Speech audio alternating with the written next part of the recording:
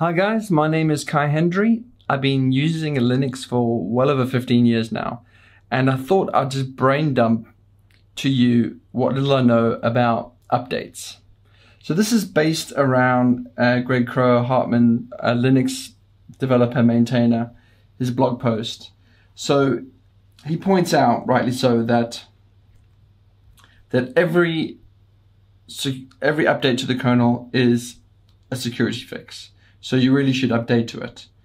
And he also explains the way, how stable and long-term support kernels work. So in terms of updates, let me just break it down in terms of desktop computers, server class machines, and mobiles. So essentially on the desktop world, I use Linux on Arch, and almost daily there's a Linux update. And what does that mean? That means I need to reboot my machine. And for me, to be honest, it's not a huge convenience. I'm using systemd. My machine boots quite fast. But you know, sometimes I do a pacman update a whole bunch of packages that maybe I want, and then the kernel comes in there too, and then I go, oh, I have to reboot now, and I resist.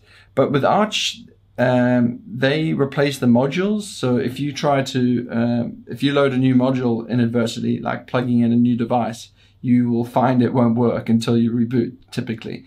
Void Linux doesn't replace the Linux modules until reboot. So just for the newbies out there, you get the Linux kernel and then the modules, which are like little library binaries that get loaded in and out. And I guess to keep the footprint low and all sorts of stuff like that. Now, I don't have a huge problem rebooting on desktop, but where it does become a problem is that if you rely on, you know, typically, you know, video or you know, special graphics hardware, NVIDIA is the typical perpetrator. You know, they don't. You know, since software is hardware nowadays, they don't have they haven't opened their software. So all these hardware compatibilities in the PC world, which are sort of inevitable, just get the factor of them happening with binary, you know, proprietary stuff. It just goes up. So the end user experience is that you could reboot your machine and it's completely hosed. You know, you can't get into your graphical user interface.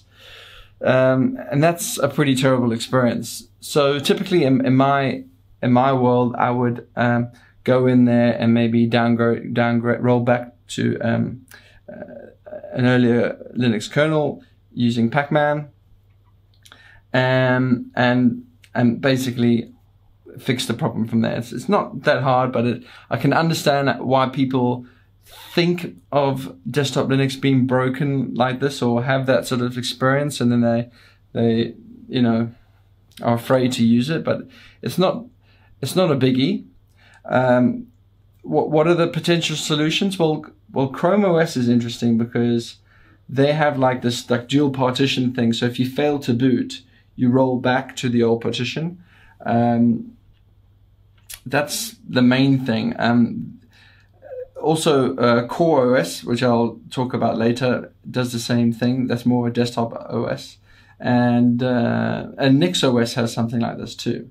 Another thing that Chrome OS do actually is that they target particular hardware, so they know this particular hardware is going to work with their OS. So basically, their reboots are sort of guaranteed to work. But let's put that aside. So yeah, I think the solution. It would be nice if there was something. I mean, there are things like kexec, which technology to sort of reload the kernel without rebooting. But ultimately, I've never got them to work satisfactorily. I mean, if you know better, please let me know. You basically always have to reboot. But it would be nice if Arch could support rollback. Another honorable mention is the operating system. I maintain Web Converger. The whole root FS is in Git, so it's fairly easy to roll back. So yeah, solution in my mind for desktop operating systems, an easier way for people to roll back. Now the next class of Linux kernel is obviously LTS for servers, and and there's so many things that run Linux that are pretty important, like MikroTik networking hardware. So in my ideal world, I would like my networking hardware to auto update, but you can't have that realistically because you need to schedule maintenance windows. You can't just update in the middle of a working day because it might be disruptive. So it will be disruptive. I mean, is there a chance of it rebooting and then it just not working? There is a chance, but I would argue it's a very, very, very small chance. So I wouldn't be pedantic like that. But the most important thing with servers is that you just don't want downtime. The typical solution is the one I use in like an AWS way. I usually have 2 servers running, and I have a load balancer maintained by AWS, and they keep that machine patched or somehow. And basically, when it hits my 2 instances, I now have the opportunity to update one and have that other one serving requests, and then when it's updated, then I update that one, and then they're both updated, and I don't drop any requests. So that's the solution on the server side sort of things. It's basically handling downtime.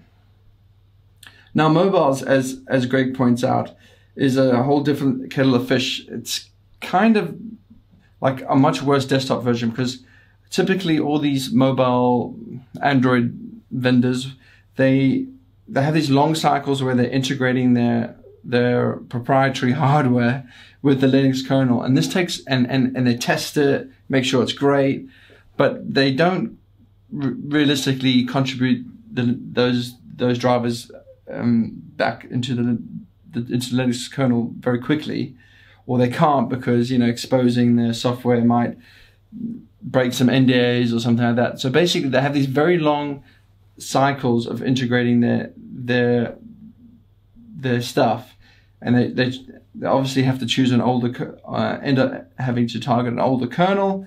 And then the worst thing is, then once they're all done, they typically don't support it. So so basically your Linux embedded device is probably not supported very well, and it has a limited life. Well, what is the solution for this problem? It doesn't look very good. Well, I guess, as I mentioned, if the hardware was somehow more compatible or something like that, making the risk of having a new,